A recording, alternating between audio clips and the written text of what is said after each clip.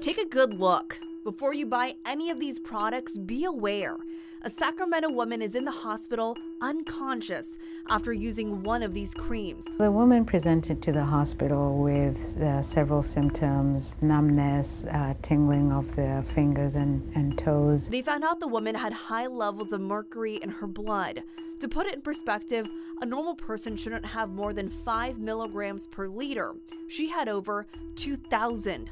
It's the highest case recorded in the country. There is an informal network where individuals purchase certain types of creams, and usually these are used for either skin lightening or getting rid of wrinkles or spots. The woman was using a Pond's cream that someone added on to, so it didn't come from the manufacturer. So what we know is the product came from Jalisco, Mexico, and came across the border, and we don't know at what point the product was contaminated. In California, in the last 9 years, they've had over 60 mercury poisonings linked to skin creams. What we know is a lot of the products that have been found to have these additives are from other countries such as Mexico, Afghanistan, Southern Asia. Health officials say make sure to get your products from a reputable company.